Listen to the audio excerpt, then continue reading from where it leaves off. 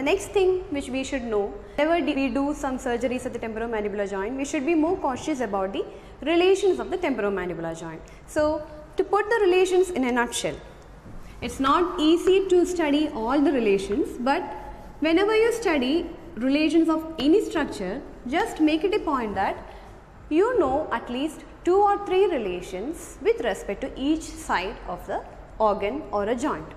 So, temporomandibular joint, if this is the point of temporomandibular joint, we can just consider the relations under 4 headings. 1, the relation which is coming medial to the joint. 2, the relation which is coming lateral to the joint. 3, the relation which is coming anterior to the joint. And 4, the relation coming posterior to the joint. So, then only we will get an idea which are the important structures lying in close contact with the joint. So, I have just simplified it so that you can remember it in an easy way. Whenever we see the relation of the temporomandibular joint, we can see that one nerve and a vessel is involved in mostly all the 3 parts except the lateral part where we get only one nerve. So, the rest of the parts we have one nerve and a vessel except the lateral surface where we get only one nerve.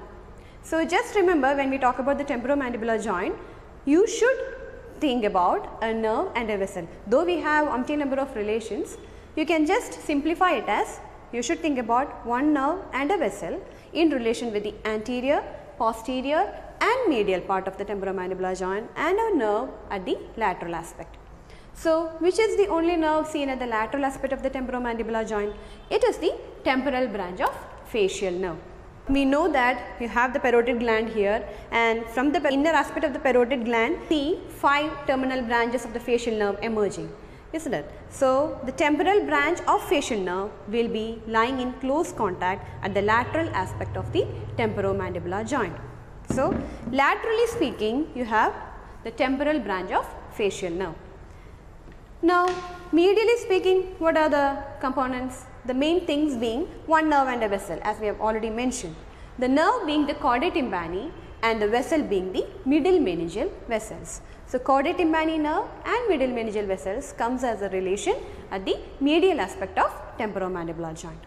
What about the anterior relation? Anterior relation, again you have to think about a nerve and a vessel.